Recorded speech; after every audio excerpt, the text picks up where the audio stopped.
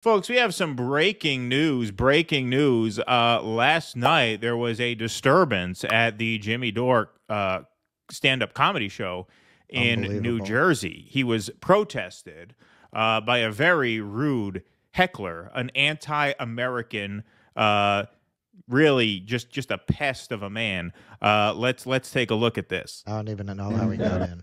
Yeah, I don't even know how he got in. Let's see. Hey, Jimmy!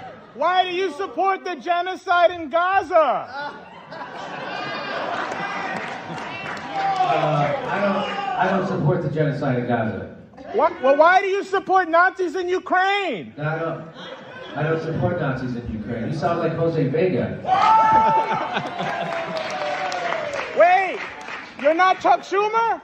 No, I'm Jimmy DORE. Oh, thanks for having me in your show, man. Okay, you're welcome. Thanks for coming on my show, Jose. Jose Vega's here, ladies and gentlemen. I mean, don't they have security at these places? That's what I'm saying. I told Jimmy when I was out there, man, you need better security people. Yeah, exactly.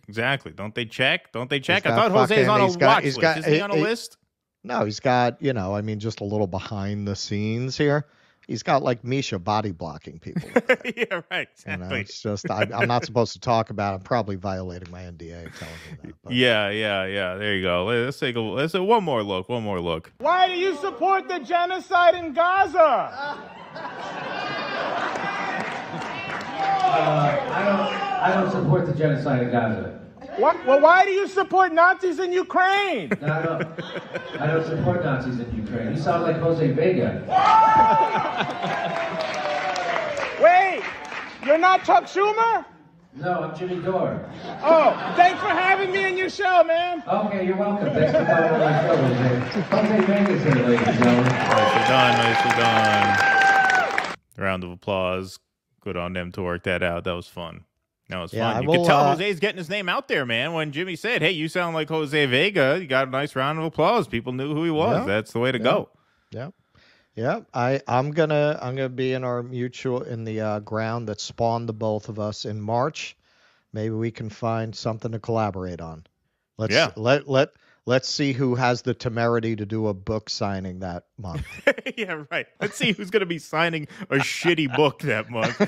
We'll see who we can find, who we can peacefully protest. Exactly. Good idea.